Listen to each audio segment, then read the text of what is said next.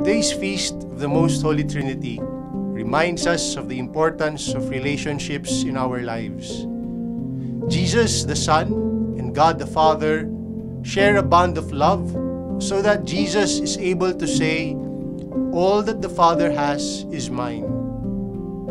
By sending the Spirit to us, the Son and the Father want us, you and me, to have a share in this love as well. Jesus wants us to experience and participate in the love that He and the Father share. We are blessed to have received love from the people around us.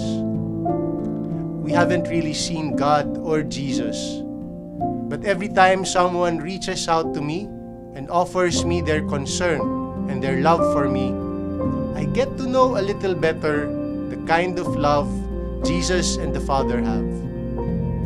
Today, let's take time to be grateful for the acts of love, for the acts of kindness that have graced our lives. Maybe you've been too busy to notice, but you are surrounded by love and enveloped by so much kindness. Even if there is sadness or some trouble you are dealing with, today's readings remind us that love is to be found. The simplest gestures to a heart that is open, even the simplest gestures can become profound moments of knowing that I live in a world where love and kindness abound. And if I immerse myself in this awareness that I have received love and kindness from others, the only response I can ever give is to decide myself to share this love with others.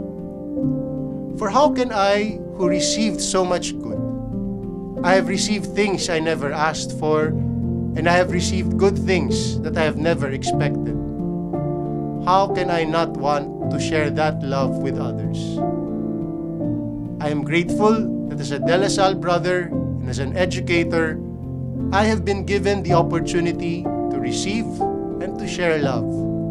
And so, take time today to be grateful for the love and the kindness you have received, and ask yourself how you want to share that experience with others in return. Live Jesus in our hearts.